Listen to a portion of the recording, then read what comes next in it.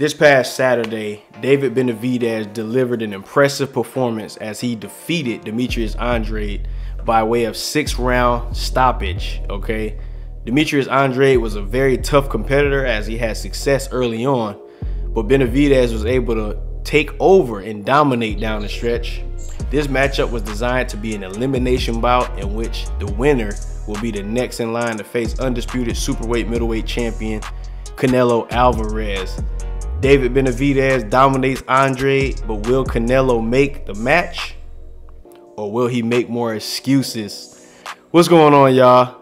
Much love, peace, and blessings. It's been a while since I've been on the channel. I'm glad to be back, making a comeback. And we're gonna start dropping some videos, man. I got a lot to talk about. We had some things we had to do, man. We had to do some soul searching. We had to go out the country. We had to spend some time with family, you know what I'm saying? We had to do some things, man, to get ourselves right, man. And I'm just glad to be back. I had to get myself in a mental place.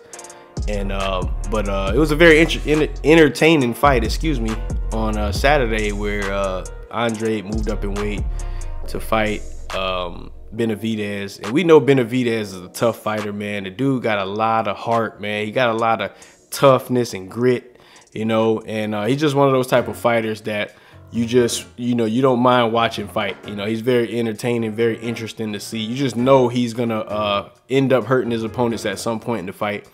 And Andrade, man, I mean, he did pretty well coming on in the first, few rounds of the fight. I thought he showed some of what he's made of, but it's one of them things where it's like you just knew that Benavidez was going to eventually track him down, man, and start to put some punishment on him, and that's exactly what happened.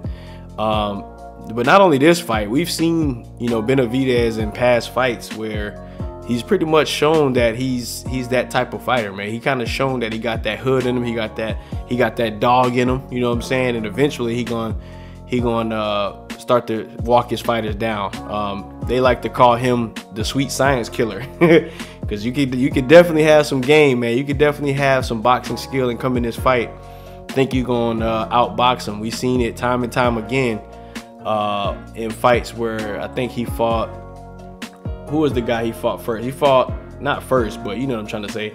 Back in the day, I think it was 2019, he fought Jalen Love. Got a KO in that one. That was quick. But then he went on to fight Anthony Dirrell. Okay, this was on the undercard of, I think, Spence Porter in Los Angeles. And you can tell Anthony Dirrell he's a sweet science type of a fighter. Very slick, very, very skilled boxer. Make guys miss, counter punch real well. Even after that fight, he's went on to get a couple vicious vicious KO with an uppercut and some other wins that he's done. But he got David Lemieux up out of there, and then when you seen him step in the ring with Caleb Plant, that was another situation where a lot of people thought that he might get outboxed in that fight, you know what I mean? But he was able to basically walk down the boxer and eventually hurt him, man. And he ended up winning that one unanimous decision because he was able to just put so much punishment and keep the ring generalship and coming forward on it. But will Canelo, we know Canelo's fighting style is different. Sometimes Canelo can be strategic with the way he do his thing, and other times he can walk forward, man, and really punish his opponents, man. But if I'm, Canelo Alvarez, do I take that fight with Benavidez? Do I take it? I know down here in this article, they made a point where we seen after the Triple G, the third fight, I think he won a unanimous decision over Triple G. But when he was asked about fighting Benavidez, he started to basically go and say that Benavidez hasn't quite fought nobody like that yet. You know what I mean? He says, guys, always I say this, that video and wherever you put wherever you want. And this is him speaking not that great English, but he says, when I say I don't want to fight Mexican, is because I represent Mexico, and that's why. But I don't care. I fight anybody my entire life. And he says, whether you think I don't want to fight Benavidez, he says, I hear his dad talking a lot of shit, but look, he's accomplished nothing. One single champion, Anthony Dirrell.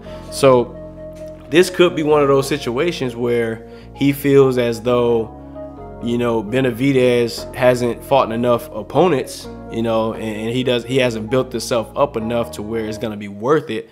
But I think the majority of you guys watching feel like this probably could be a duck, you know what I mean? And it wouldn't be the first time that Canelo's been accused of ducking and picking and choosing fights. But we've seen Benavidez time and time again moving up the ladder, you know, putting on some pretty impressive performances. We've seen this time and time again. And the guy just looks dangerous over and over again, man. He's got a lot of height on him, a lot of reach.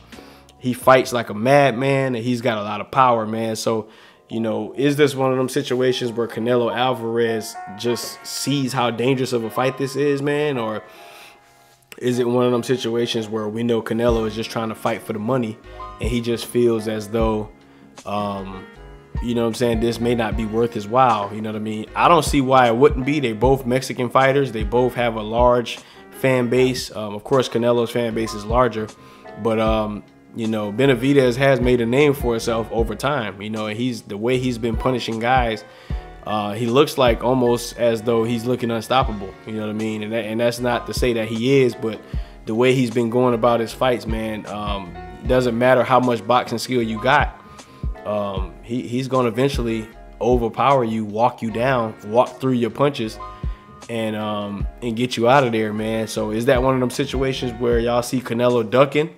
You know, is this one of these things where he knows the dangers of this fight and would like to, you know, allow Benavidez to basically build himself up, you know, fight some more fighters?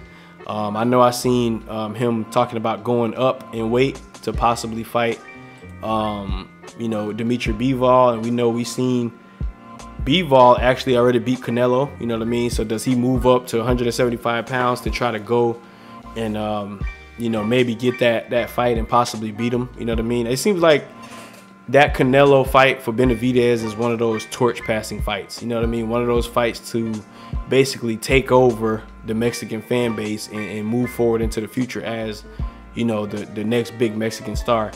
That's pretty much how I see it going. But do I think that fight could happen? You know, if it does happen, I think it won't happen soon. I think Canelo would go some other routes first. But could that be one of Canelo's last fights or something like that before he retired? I think it's very possible, you know what I mean? I think he definitely could fight him. I didn't too much like the Jamel Charlo fight, you know what I'm saying? I didn't like that whole situation. I mean, in my personal opinion, when Jamel fought Canelo, it looked extremely fake. Like, it looks like he you know, just took a check, or one of them situations where they called his number, man, and he had to go do it. He had to go catch that L. But you know what I mean? That's what it looked like, on my opinion. He looked like he couldn't even really fight like he wanted to fight, and he had to lose. That's what it looked like to me, you know, from a financial situation. But you guys let me know your thoughts down in the comment section. If you're new to the channel, feel free to subscribe to the channel. You know what I'm saying? You know, you're welcome to be here. And we'll try to make some more videos here coming up shortly, man. And I really appreciate everybody for checking in. We are starting to get back on the channel. We are going to start to try to get in here and do some news articles. We're going to talk about boxing, of course. And we're also going to talk about any and everything under the sun, man. And we're going to try to stay consistent this time. I promise. Everybody that's been subscribed to me for a while, and you guys wondering where I've been at or just don't care, I understand. But I appreciate you guys' patience and everything that your boy been through over the years, man. I just be struggling, man. I be going through some stuff, man. I gotta be honest.